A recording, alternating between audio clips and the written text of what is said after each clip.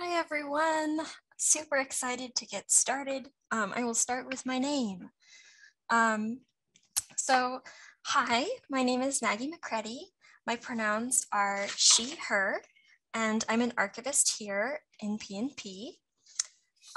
Before we dive into the collections, let me give a brief introduction to the Prints and Photographs Division.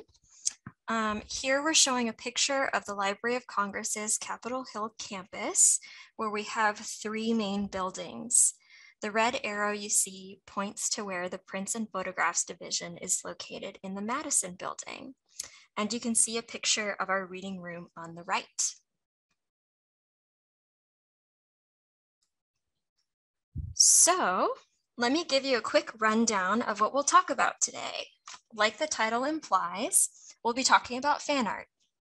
While we might normally think of fan art as a modern phenomenon, it's actually a centuries-old tradition.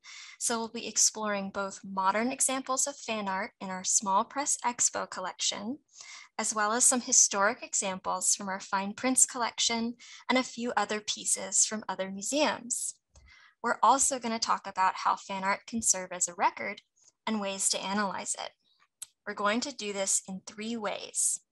First, by looking at multiple works of fan art for one thing. Second, fan art that reinterprets the original work. And third, looking at fan art in SPX in aggregate to get a broader sense of the whole pop cultural landscape of a time period. So the last like 10 years. But first, let me introduce you to Small Press Expo. SPX is a small annual festival for artists, writers, and publishers of comic art in its various forms. The first festival was held in 1994, and it's located in Bethesda each September. Basically, it's a convention that's more focused on original art and comics rather than fan culture specifically. Artists will sell prints, original drawings, zines, comics, and books, and so on. There are also several awards, such as the Ignatz Awards for Outstanding Achievement in Comics and Cartooning. And we go every year to collect materials. We do this because independent comics have cultural value too. We want to document the art world as broadly as we can, not just larger scale mass-produced comics. Our partnership with Small Press Expo is a joint venture between Prints and Photographs Division and the Serials Division. In 2007, curators from PNP and Serials started attending SPX, and by 2009, the curators tabled just to talk to people and tell them about us. Around that time, Warren Bernard, the president of SPX, began to volunteer in the division and told our curator, Sarah Duke, that LOC should get copies of the Ignatz nominees. In August 2011, a memo of understanding was signed that established an official collecting relationship with Small Press Expo. That September, curators went for the first time specifically to collect things. We focus on collecting mini comics, zines, graphic novels, posters, prints, ephemera like business cards, postcards, pamphlets, and stickers, original art, of course, all the Ignatz Award nominees' work, and sometimes fan art makes its way in there.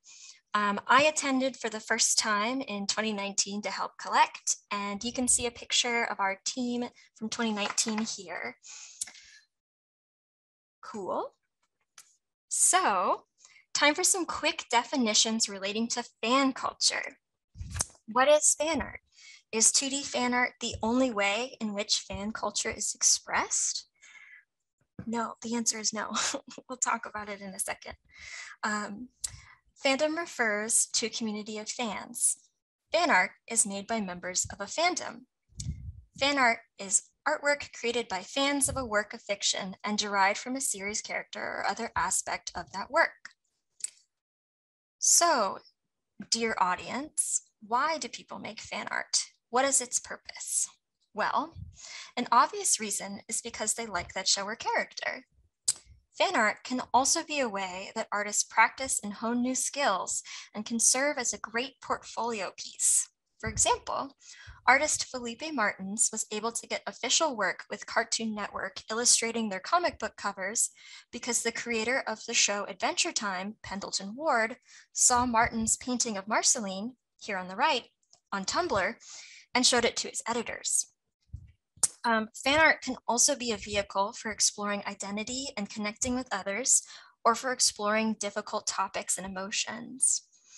For these and other reasons, many artists produce fan art of popular media. That's also why we see fan fiction, cosplays, and fan conventions. These are all expressions of fan culture. So, dear audience, I am asking you to think about this. Have you ever been to a comic or anime convention? How can you tell what anime is popular at the time? Is it by how many cosplayers there may be for one anime, or how much fan art, pins, charms, or Ita bags there are devoted to characters from that anime?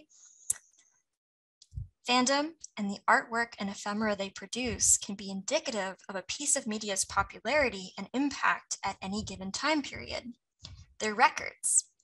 But fan art isn't just a modern genre of art. It's been around for a very long time. You may have seen some of it in museums without realizing, but when we learn about these sculptures and paintings in art history class, we don't usually classify these as fan art. Why is that? This likely has to do with the traditional European hierarchy of the arts and how fine art is presented. Within the European academic tradition, music, architecture, poetry, sculpture, and painting are considered the main fine art mediums. Fine art was considered a higher form of expression than decorative or applied arts because it was not constrained by practicality or function. It just exists to be beautiful or meaningful. Within fine art, there is also a hierarchy of genres, meaning topics or formats that were considered the most culturally important or prestigious. For example, for poetry, the most prestigious genre would be the epic poem. History painting was regarded as the highest form of Western painting, comparable to the poetry epic. So, a painting that referenced poetry or history was still seen as and presented as fine art, even though we might technically classify that as fan art. So there wasn't a stigma against creating art that referenced other art or history. It was celebrated and respected, actually, which is kind of cool. Fan art, or the classical paintings that reference literature, are often integrated with original works in museums, carefully preserved and made visible through curated exhibitions. This isn't the same level of prestige or care we usually give to modern fan art. But is modern fan art less artwork than an oil painting just because it's a digital print? Well, no, its affordances are just different. It's more accessible, less rare or precious, produced more quickly at times. They both contain valuable information about culture around the time they were produced. But fan art also kind of has this gray zone. What makes fan art fan art? Does it need to be directly representational of the character or show? Does it need to be positive? What if it's merely referential? Fan art is kind of a woobly thing. But let's get into talking about the many different ways we can examine fan art. We'll start by looking at lots of fan art of the same thing. Let's look at some historic examples of fan art in the 19th century. We'll focus upon the character Ophelia from Shakespeare's Hamlet. The play is about a prince, Hamlet, who's trying to get revenge for the death of his father. Ophelia is a noblewoman and love interest for Hamlet. Hamlet kills Ophelia's father, which leads her to wander aimlessly until she accidentally drowns. We never actually see this happen, but hear about it in a verse given by Queen Gertrude, Hamlet's mother.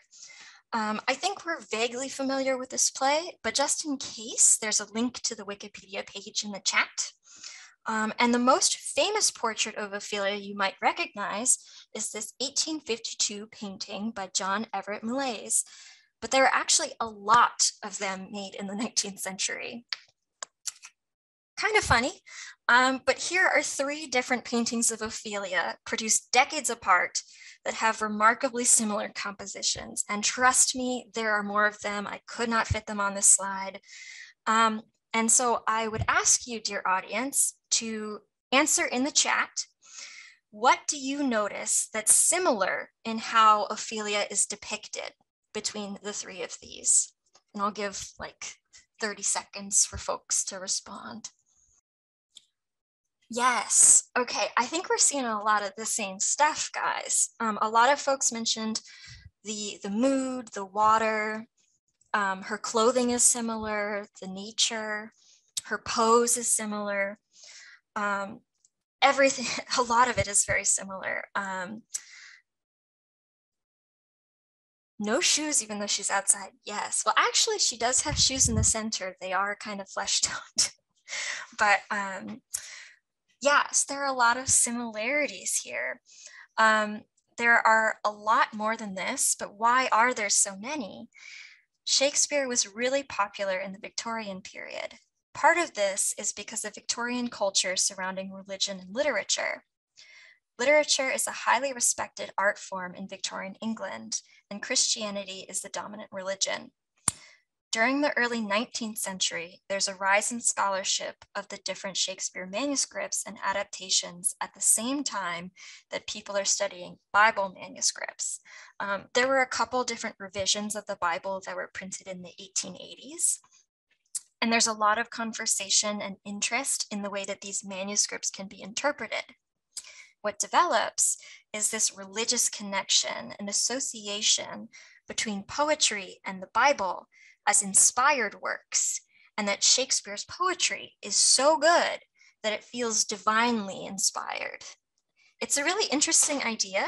If you want to learn more about it, there's a really cool podcast from the Folger Shakespeare Library.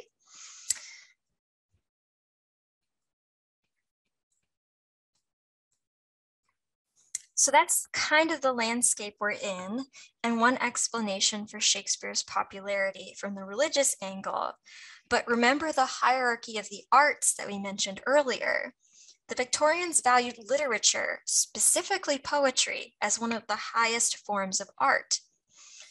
These influences are really evident in the work of art movements like the Pre-Raphaelite Brotherhood, which were a loose group of artists and poets that were inspired by paintings from the Italian Renaissance, medieval culture, nature and romanticism, and Christian themes. Bringing it back to the hierarchy of genres, they produced a lot of history paintings, which were seen as the most prestigious version of painting. Pre-Raphaelites sought to legitimize themselves by creating works closely associated with literature. And as a Renaissance poet already being venerated in religious circles, Shakespeare seems like a great choice for the Pre-Raphaelites. A lot of our Ophelias are painted by them. And the Pre-Raphaelites particularly liked Ophelia because they wanted to create images that weren't just about being pretty, but that reflect the inner self and the workings of the mind. And these paintings place Ophelia's youth and beauty in opposition to her death, depicting the tragedy of a wasted life. Kind of like the beautiful and poetic description Gertrude gives about Ophelia's death.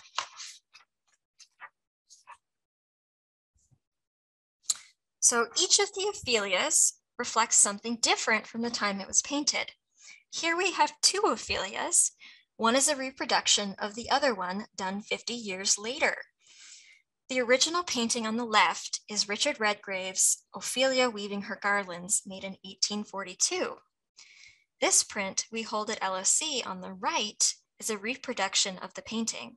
The chromolithograph print was created by H. Saunders in 1891 for a book called Shakespeare's Heroes and Heroines, published by Raphael, Tuck and Sons. So I would ask you, friends in the chat, could you answer for me, what do you notice that's different between the 2 of these? And I'll give you approximately 20 seconds to answer. The background's definitely different. The second one is lighter. Yes.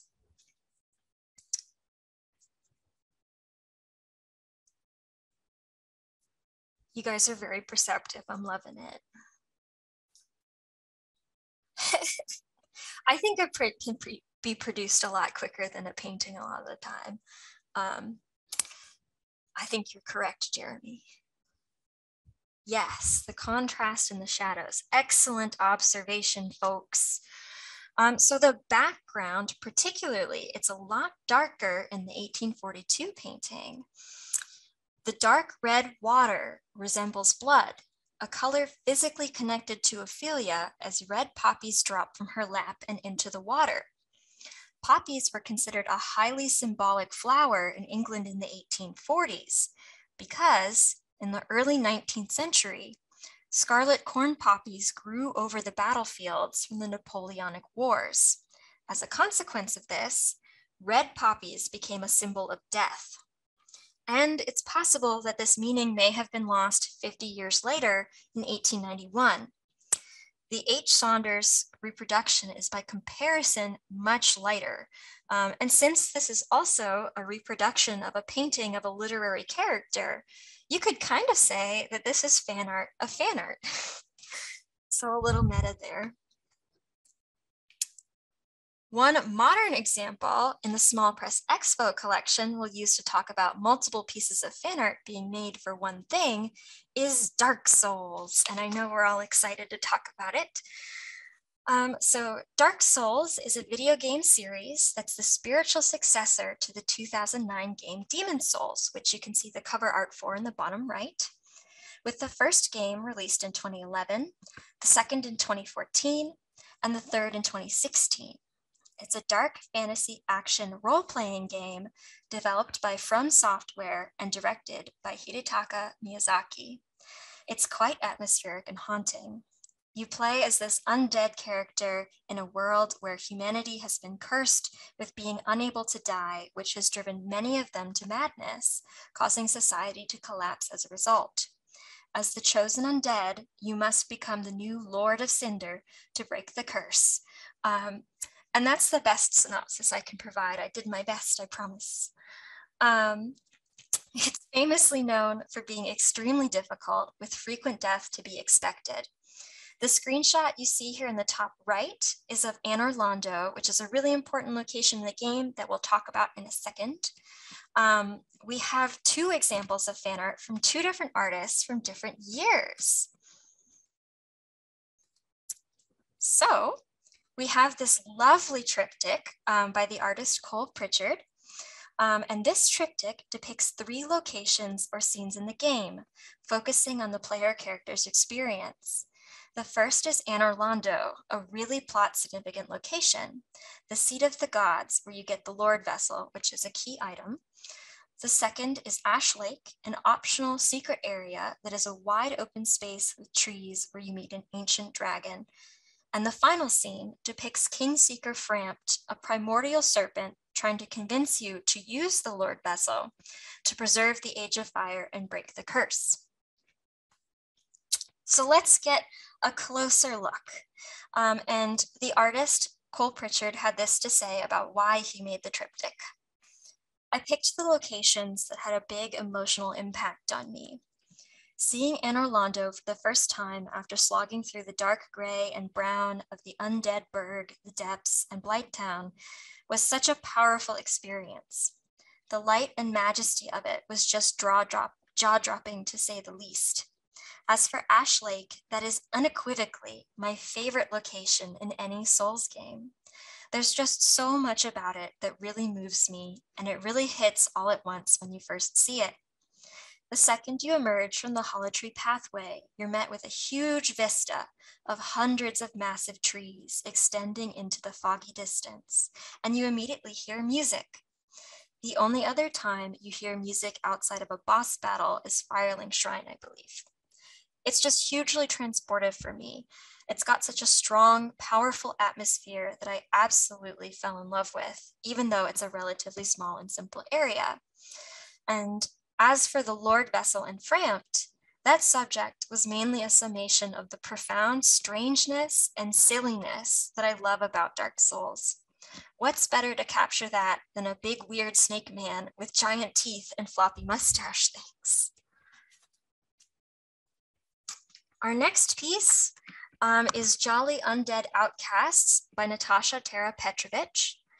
And this artist depicts multiple locations in the game at once, in Orlando and several earlier levels in the game. The bridge of the Undead Burg, guarded by a fire drake, the lower burg and the Capra demon, who is one of the bosses, and the Undead Parish and its bell. She also focuses on some of the more memorable non-player characters, or NPCs, in the game, depicting the Jolly Undead Outcasts, which is a reference to the NPC patches depicted here, second from the left. Patches is a tricky character that keeps trying to kill you by knocking you off of a bridge or off of a cliff to steal your gear. When you don't die, he tries to backtrack by saying it was just an accident and says, "You and me, we're Jolly Undead Outcasts, aren't we?" He's actually in almost every Souls game. That's debatable. So he's a pretty prominent character. And the artist, Petrovich, had this to say about it. Dark Souls is one of my favorite video games. When I make a piece like this, it's because I want to make an illustration that encompasses the larger experience of the game, kind of distilling it into a potent slice of the overall thing. Dark Souls has a very connected world and characters, so I wanted to capture that here by including a lot of characters and areas. Notice that the same structure, Anne Orlando, is depicted in both works. This is a significant location in the game, as we mentioned, for both visual and plot reasons. The way the map is designed in Dark Souls 1, you can see Anne Orlando looming over the first level, the Undead Burg. Compared to the other drab, gray locations in the game, the city is visually stunning, appearing golden and bathed in the light of perpetual sunset. It's actually based on the Il Duomo Cathedral in Milan, if you've ever been there. Plot-wise, Anne Orlando is the now abandoned capital of this world that used to be the seat of power for the gods. The player character must travel here to collect the Lord Vessel from Guinevere, who instructs you to use it to kill Lord Gwyn and become the new Lord of Cinder to break the curse of the undead, which is the end of the game. The inclusion of Anne Orlando in both works reflects acknowledgement of its plot significance in the games. Both of these depict Dark Souls 1, which came out in 2011. Cole Pritchard's triptych was made in 2015, and Natasha Petrovich's was collected in 2019. The fact that these works were made years after the game first came out reflects its lasting impact upon them. And Dark Souls might not yet be considered a classic, but like we talked about with Shakespeare, some literary works are so popular or impactful years after they've been created that they've become hailed as classics. Classic stories have been retold, adapted, and remade countless times, but each adaptation reveals something about the creator and the time in which it's been adapted. These adaptations are generally made by someone who is a fan of the original. So fan art doesn't just have to be a direct redraw or unadulterated copy of the original work. When artists infuse their own imagery or meaning into an adaptation, this can also provide a lot of information about how societal sentiments have changed since the original work was made, or the artist's relationship to it. Another example of a classic story is Lewis Carroll's Alice's Adventures in Wonderland. The original illustrations for the book were done in 1865 by John Tenniel, depicted here. Here are the chapter page illustrations for chapter 2, The Pool of Tears, as well as the page illustrations that he did. And I'm comparing that to some work by Salvador Dali. So, hold on. In 1969, Dali was commissioned by Random House to do the chapter art for a special Book of the Month edition of Alice in Wonderland. Salvador Dali created 12 heliogravure prints, one for each chapter, and an etching for the cover. There were only 2,700 copies of this edition printed, which makes it pretty rare. But there are some loose prints out there. We actually have 2 of those prints at Library of Congress. And I'm highlighting some details here But if you would like to see the full pieces as I talk about them, you can click on the links that we've provided in the chat. On the right here is a detail of the Pool of Tears. I drew this as a study, but here you go. And this is the print that we hold in our collection. What's interesting is Salvador Dali also incorporated some of his own motifs into the work. To represent Alice, the sole character who appears in every chapter, he reused an image of a girl skipping rope that he had first painted more than 30 years earlier. And that's the detail you see depicted on the left, girl skipping in a landscape from 1936. You can see the earlier version here, yes.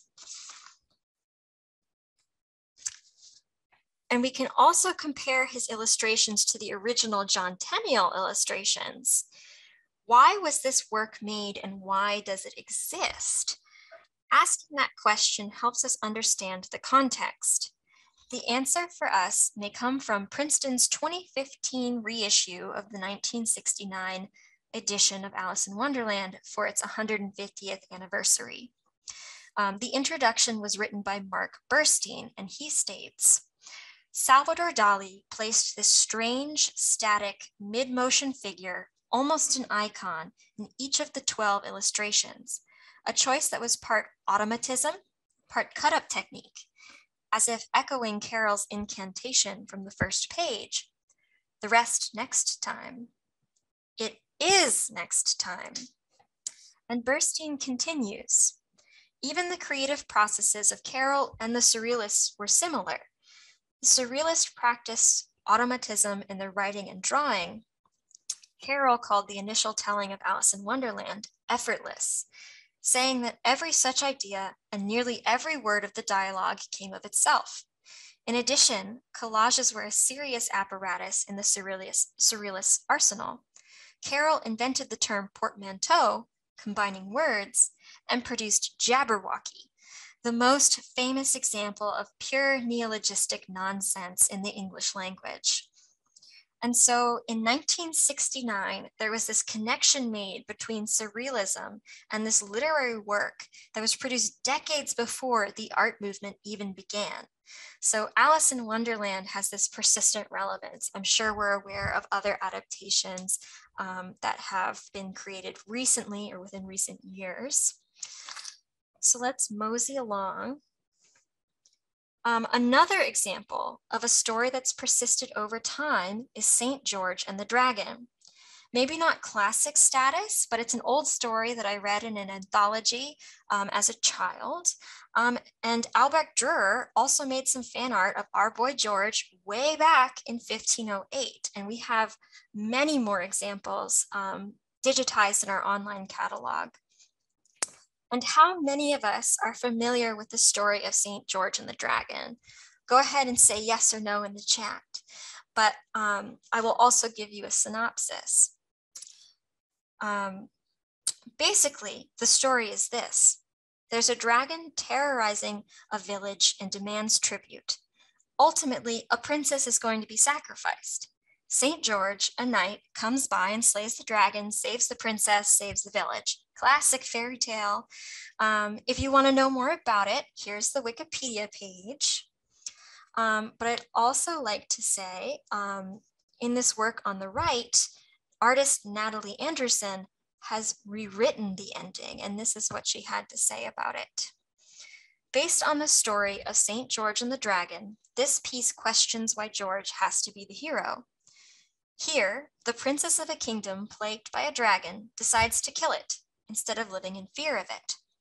Instead of George coming to her rescue, seemingly out of the blue, she takes matters into her own hands and slays the dragon for the good of her kingdom. And while I don't think that the story of St. George was extremely popular in 2017, this reinterpretation of a classic story reflects a shift from the traditional fairy tale narrative of the damsel in distress to a more modern feminist story where the princess feels empowered to save herself. And actually, if you look in our online catalog, PPOC, we have a lot of older historic works that depict St. George, and most of them really focus on him and his heroism, and the princess is not really featured at all. So the focus is really on the man in the story in these older works. So the reinterpretation or adaptation of a work can give us some information also. When an artist makes fan art, their influence is always there, and they may change some things stylistically or thematically. And this kind of gets into the territory of inspiration. I feel like you could classify Natalie Anderson's work as an original artwork that was merely inspired by the story rather than fan art. So again, the line of what can be considered fan art is kind of hazy. But I think that's what's really interesting about modern artists interpreting older stories, is that you can see how societal sentiments, ideas, or aesthetics have changed from then to now, because the context they were each created in is totally different. It's maybe not as obvious when you're looking at a contemporary artist reinterpreting a contemporary work. I don't know, something to think about. Finally, I wanted to talk about looking at fan art in aggregate. Something to keep in mind is that today, art is produced at such a rate and scale that it can react to certain things much faster. So it can be easier to track what's going on in pulp culture now than in the past. It could take weeks or years to finish a painting in the 19th century, so that's maybe why you don't see the quantity and perhaps can't track changes by year in the same way that you could with modern fan art. And often it's the volume of fan art rather than the individual quality that is valuable. Are there multiple pieces of fan art for one show or character for sale at the same time at the same convention? What characters do we see repeat each year? What characters do we see at all? It's worth noting that fan art today is often made to be sold, and that it can be really lucrative genre of work for an independent artist. The reason being, the artist is taking advantage of the original work's pre-existing fan base, who already like that thing and are more likely to buy merch for that thing. So considering this, if we see a lot of fan art of one character, it's because all these artists either like the character or realize that art of them will sell well. If we don't see as much fan art, perhaps that show has ended and people have moved on to the next new thing, or its popularity has waned. So fan art in Small Press Expo as a more modern collection can be used to see what was popular in any given year in the last, say, 10 years. Let's look at some examples.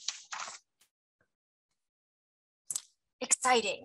So I dug through the collection and pulled out individual pieces that I could positively identify as being culturally referential. And it's very 2014.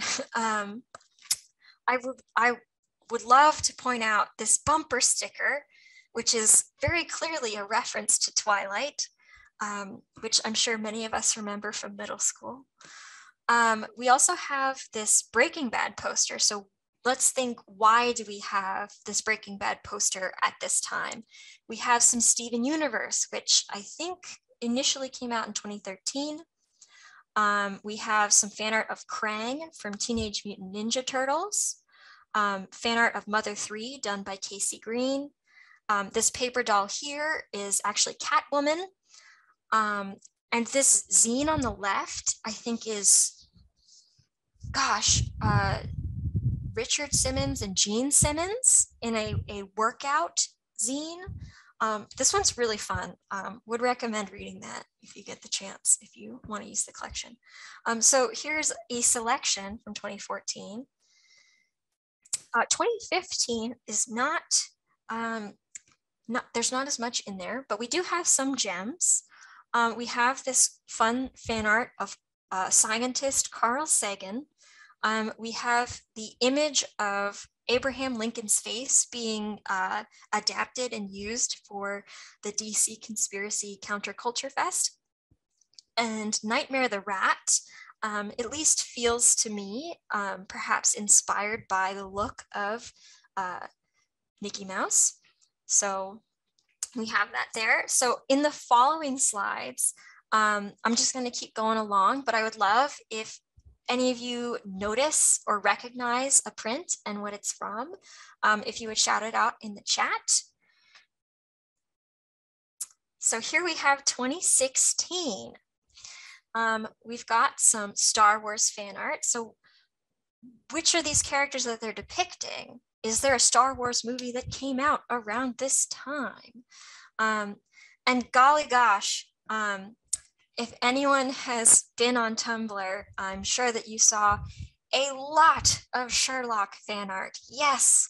So this is Benedict Cumberbatch, who plays Sherlock in the mid 2010s adaptation or the show. We also have some Hamilton fan art from 2016 as well. And if you'll remember, people were still are, were very into Hamilton when it first came out. So this fan art was made by a fan. Yes, we also have Alf as well. I think that we also have some Teenage Mutant Ninja Turtles. I think that's a Homer Simpson there as well. So some 90s nostalgia. Excellent eyes, folks. So 2017, we have yet more Star Wars fan art. So we've got Princess Leia and we have a Sith Lord. I think, gosh, I know who this is. You know, it's going to come to me in a sec. Thank you. Thank you, Alex. Kylo Ren. So yes, we've got Kylo Ren. We have some Danny Phantom fan art, Blast from the Past. More scientists, some Mad Max. We've got Willy Wonka. I believe this is the female Egon from the re-release of Ghostbusters that they did a few years ago.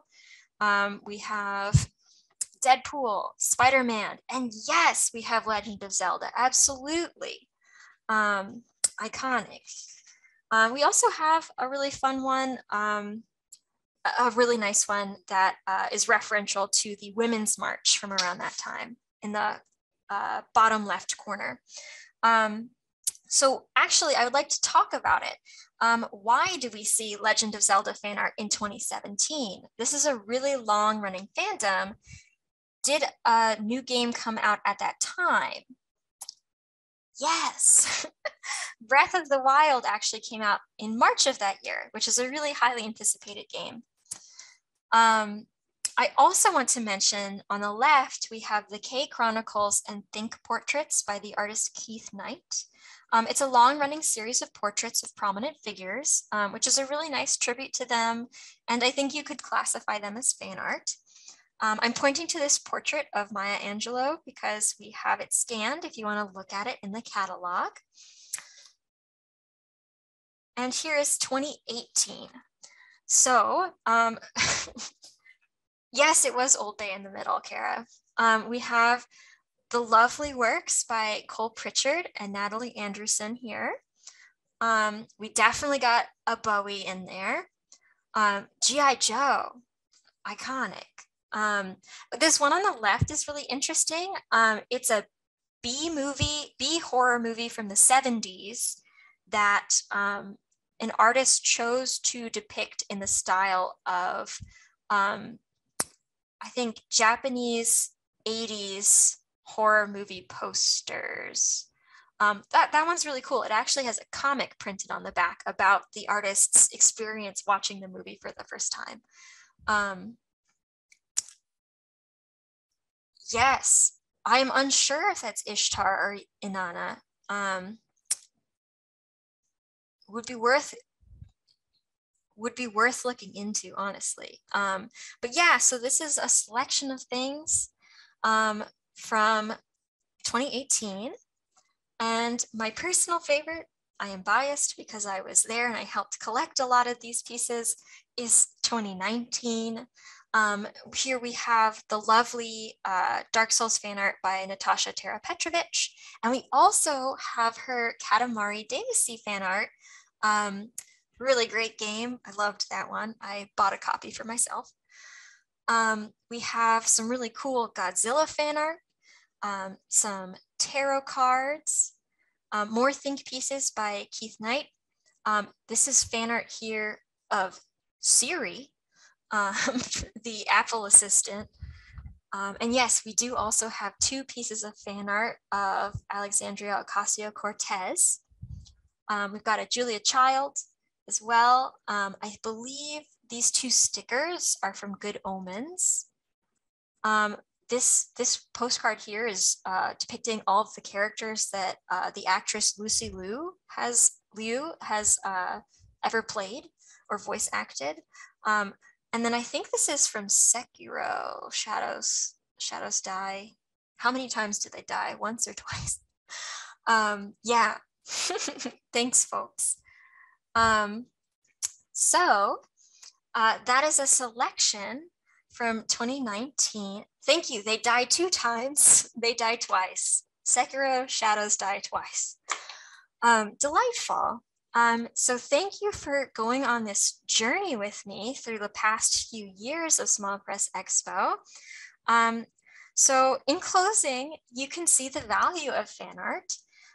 There are a lot of different ways you can look at fan art, and you can use the fan art in Small Press Expo for research. But SPX has so much more than that. There's a lot of really beautiful original work as well. And you yourself can go to Small Press Expo in September. It's in person this year. And you can collect some of your own artwork as well. Thank you so much for your time. I appreciate you coming.